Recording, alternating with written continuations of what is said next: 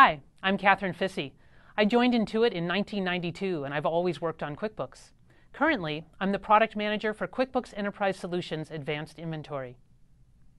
Advanced Inventory helps you to efficiently and accurately manage inventory in multiple locations. Advanced Inventory is built right into QuickBooks Enterprise Solutions. Let's take a look at how it works.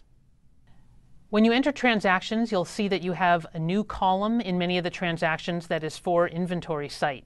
In this case, if you imagine you have a salesperson who is taking an order from a customer, we'll pick a customer that's in California, and if you have warehouses across the country, you pick an item and you choose the warehouse that's closest to that customer for cheaper shipping, then you can check and see whether there are enough items in that particular warehouse to sell to that customer. In this case, in the San Jose warehouse, there are only 3 items. And if the customer wanted more than that, then you could either do an internal transfer or you could tell the customer that they could pay a little more in shipping and get it from another warehouse.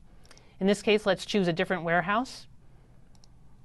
And then that will be on the sales order. And now those items will be unavailable from that warehouse.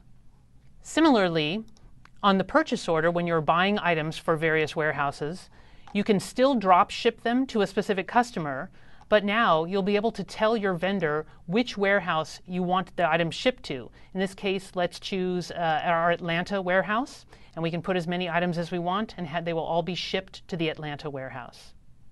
If you want to move items internally from one warehouse to another, we now have a inventory transfer transaction. It's called Transfer Inventory right here in the Inventory Activities. And it works just like other QuickBooks transactions.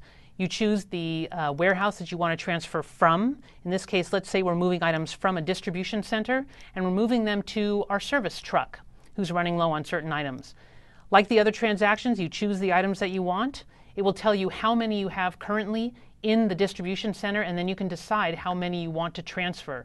And again, like in all inventory transactions, you can choose this small icon and it will show you how many items you have in each place so you can decide how many you want to move.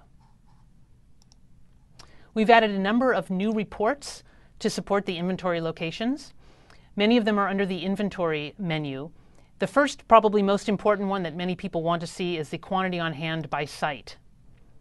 This shows you for all of your items how many items you have on hand in each location.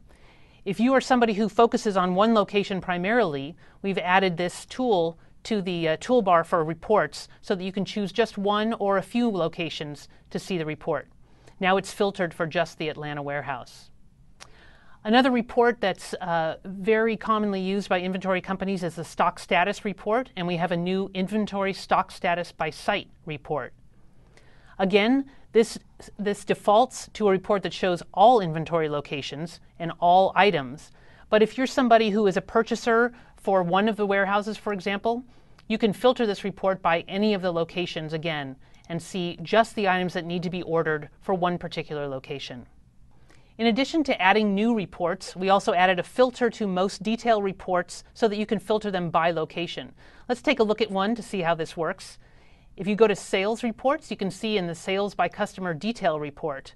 This is all of your sales by customers.